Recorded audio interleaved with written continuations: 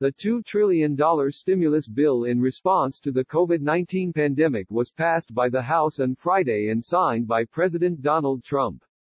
The plan includes a one-time direct payment to Americans, which Treasury Secretary Steven Mnuchin said should arrive within 3 weeks.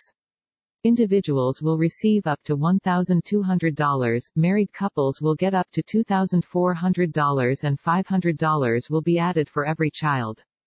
There are income restrictions. If you earn more than $75,000 as an individual or $150,000 as a couple, the total amount you're eligible to receive starts to decrease.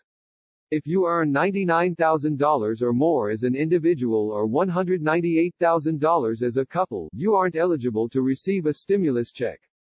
To help you figure out how much money you'll likely receive, Grow, a personal finance website published by CNBC and Acorns, created a calculator that factors in your filing status, annual income and the number of kids you have.